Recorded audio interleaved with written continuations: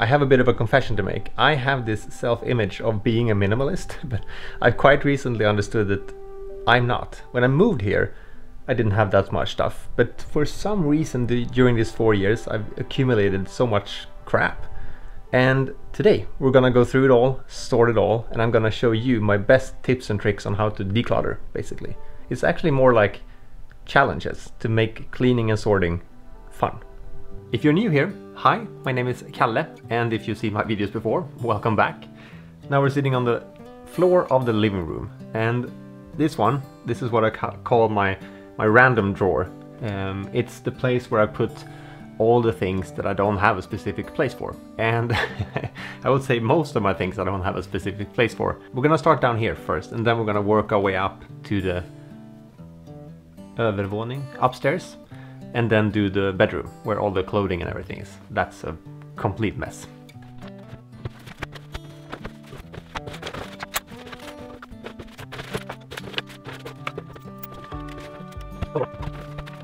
What is even all this? Like rolls of tape, screws, nails, electrician stuff, network cable, bird food.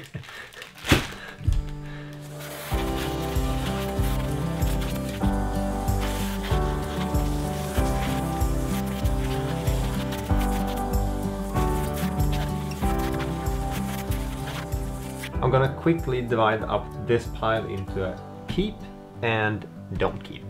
And after that we'll go upstairs and I will show you my challenges I talked about before on my clothing rack, because that's so easy to show it on clothing compared to this pile right here.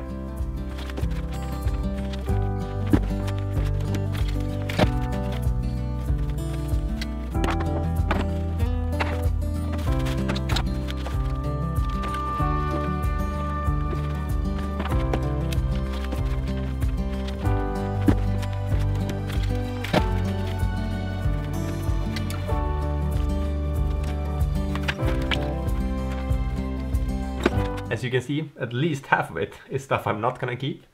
And this was a mix of like memories, receipts, and just some more practical things. I think the reason for us having such a hard time getting rid of our stuff is because we have an emotional connection to something physical. At least for me, I have, you know, different memories for every piece of clothing here. Like, this shirt I have a specific memory of from my mom's birthday, or this shirt I went on a first date on, or something like that. And that makes it so hard for us to actually get rid of these things. But there is a way that I've used, at least, that helped me to sort through these things and items without letting the emotional things take over. And I think it's extra tricky when it comes to clothing, because we're living in a society right now where we're constantly pushed to buy more. We're constantly pushed to feel out of style. I remember one clear memory I had from working in a store. I worked in a, what you would call like a sportswear store. I sold running shoes and running gear, yoga pants and stuff like that. And my job back then, believe it or not, was called virtual merchandiser. And my job was to guide people through the store to make them buy as much as possible. I was horrible at my job because I didn't believe in this philosophy at all, and I got fired after 3 months. But when I went into that line of work, I thought that we had 4 seasons in a year: winter, spring, summer and fall. But I very quickly realized that we have 52 seasons when it at least comes to the fashion industry. And I was in charge of the campaigns and I couldn't keep up. Every, like 2 times a week, there was a new campaign. Oh, sale over this corner.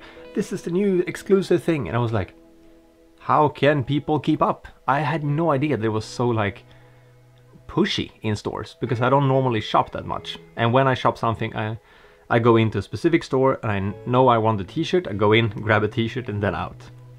I rarely browse for stuff like that. But as you can see, I have some things to sort through. So we're gonna do that now, and I'm gonna show you my technique I've used before that have been very helpful actually to me, because thanks to this technique, I've been able to get rid of the emotional attachment to this piece of clothing and actually see it as a physical thing that I don't have a connection to. And that makes it way easier to either throw away or give away to someone that needs it better. This challenge is very simple but also very effective. I've used it so many times before myself. What you do is that you take your hangers, you have a clothing rack here, you take all your hangers on the clothing rack and turn them backwards, if that makes sense. Like hang them so the hook is facing you and put them all back. And when you've done that, when you start using your clothing again, say if I use this shirt for instance, then I take it off, take off my shirt, wear it, and then I put the hanger back again like this, and then back on the clothing rack. And say you put a few more of this way facing me. And after 90 days, you can also do it in 30 or 60, it's totally up to you. When you look at your clothing rack after then, say 90 days, all the hangers that is still facing you, like this way. If you still have some hangers hook this way, get rid of those pieces of clothing. You haven't used them in 90 days and you're not going to in the future either. It's a very simple way to actually look at it quite objectively. There's no emotions attached to it. You can like just look at it and see like, okay, I haven't used this in 90 days and I'm probably not going to use it in the future. And yes, there are exceptions. Say that you're in the middle of the winter and you're just having summer clothing up. Yeah, then the 90 days is not going to work. But think seasonally and try to figure it out that way. So I think this is a super easy way to sort it through, get a good overview, because it's no way for you to remember what you've been wearing and not been wearing. And when you're then sorting it through, there's like, oh yeah, but I really like this one. I'm probably gonna use it sometime in the future. You have said that before and I have said that before, and that's not true. So then you can look at the hanger and just see that, okay, I haven't used it. It's just fact. Then you have to get rid of it. Now we're gonna sort this whole piece together and see if I can get rid of some stuff and get some more room in my dresser. That will be amazing. And then downstairs again to show you one last, not even a challenge, a game actually. See if you can beat my record in this kind of decluttering challenge. I don't know about you, but for me clothing is such a identity thing. Look at maybe this one. We call this one a Pippi-tröja, like Pippi Longstocking sweater. It used to belong to my dad, and I got it because he saw a greater need for me to have it. I've worn this sweater twice in 2 years, and it's only been for thumbnails and YouTube. It's extremely itchy, but it works for the style I want to have for the photos when I take them for YouTube. But there's so many things in the past I bought when I was a bit more insecure, I would say, in my personality or who I wanted to be. Then I bought stuff like clothing when I wanted to identify as something specific, like a more outdoorsy person or more clean looking or more business oriented. I don't know about you, maybe you have the same thing, that you have a lot of clothing connected to who you want to be but who you not really am for real. I remember this one TV show, a Swedish TV show I watched a few years ago. There was this guy, also called Kalle, as I am, and he wanted to be this very outdoorsy guy.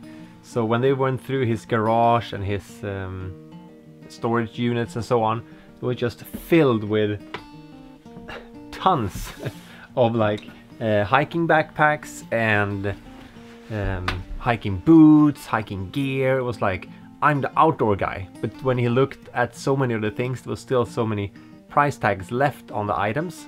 So he was like, oh, I don't actually hike, but I think I do go on hikes because I bought so many of the clothing. So it's kind of funny that way, again, that we identify as the things we buy. I don't know what I identifies as when I see all of this. Oh, up here as well. Those I know we're gonna keep at least. I think I'm gonna do the same thing here. Do a keep pile and not keep pile. So it's easier to divide it a bit.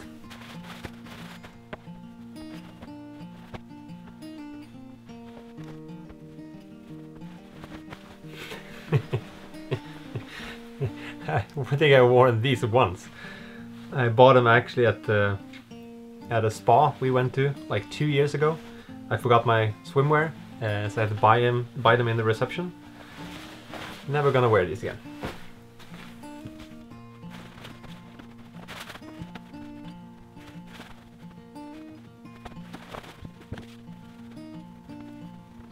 There was a few things to throw away at least. Some running pants, shorts, outdoor pants, the neon horrible things.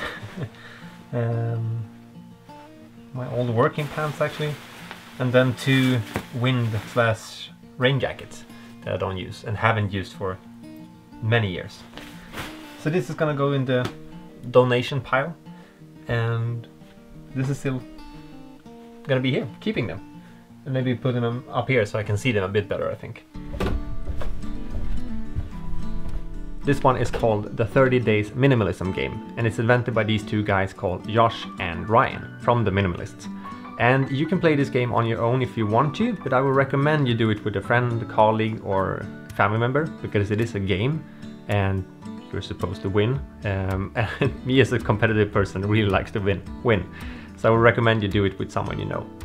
Okay, so what you do is that the first of the month, now October is soon coming up, so the first day of the month you find one thing that you want to get rid of, and that can be donating, selling, or throwing in the trash. It's totally up to you. One thing the first day. The second day you find 2 things. The third day 3 things, and so on. And it sounds, and it's gonna feel very easy in the beginning, but it piles up quite quickly. And a tip from me as well, I've actually placed like a basket or a plastic bag or whatever you want to use, a bucket, near my entrance to my house, or yeah, the door basically, just to get myself a reminder every day, like, oh, okay, I need to get this done.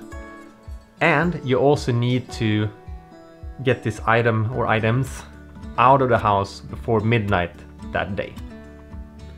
Again, it's gonna feel very easy in the beginning, but then it ramps up. It's super fun, and it's a super fast way of getting rid of a lot of stuff you're not using and having a good time at the same time. I think I made it, yeah, my record is 22 days. And that doesn't sound like that much, like 22 days I can do that. But then you have to think about, if you add all of those days up, 22 days, that's like 250 items, I think. In the end, it was really tricky to find stuff to like, oh, what can I give away next? It's like, it was very, very, very motivating for me to do this challenge. And I did this challenge twice actually, before I left the city and moved to this cabin. So it was a perfect way to clean out the apartment and get rid of a lot of stuff I didn't want and needed to, and yeah, have a good time at the same time. So best of luck.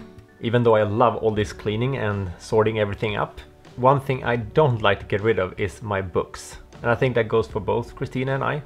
And we are both big fans of The Lord of the Rings. I love immersing myself into that universe. And that was actually one of the first books that got me into reading when I was a kid. I remember that all my classmates got the book in 3 different copies, like the Fellowship of the Ring, the Two Towers, and the Return of the King, like in 3 separate books. But my mom bought me all those 3 books in one. So whenever I had to carry the book around with me in my backpack, it was like carrying around on a brick. Very heavy, but I still loved it and still do to this day. And right now, thanks to the sponsor of this video, Audible, you can actually listen to The Lord of the Rings, The Fellowship of the Ring for free until the 13th of October by streaming it on your Alexa. Audible, they offer an incredible selection of audiobooks and podcasts across every genre. And I've used Audible way before they even started to sponsor my videos, and that's why it's so easy for me to recommend them to you. If you for some reason have missed it, there is a new series out called The Rings of Power over at Prime Video. And I've been waiting for this one for quite a while now, and the way I hyped myself up before the show went live was to re-listen to the audiobooks. So like really immerse myself and dive into the universe of Middle-earth. The way Audible works is that with a membership, you get 1 credit each month that you can use on any title in their entire library. And you also get to keep that one forever. You can start listening now with a 30 days Audible trial. And with that trial, you can choose 1 audiobook and you get full access to the entire Plus catalog. To check it out, just head over to audible.com/Kalle Flodin or text Kalle Flodin in 1 word to 500 500. And new members can always try Audible out for a month for free, just to check it out. So get ready for the Rings of Power over at Prime Video. And like I said, Alexa customers can listen to the Lord of the Rings Fellowship of the Ring audiobook on Alexa, free until the 13th of October. Simply say, Alexa, read the Fellowship of the Ring. So when you're ready to dive in and really immerse yourself into Middle-earth, Audible is the place to go. If you click the link right there, that will take you directly to Audible. And if you click one of these ones, you can continue watching more of my videos. Thank you for watching this one, and I'll see you guys next Sunday. Bye for now.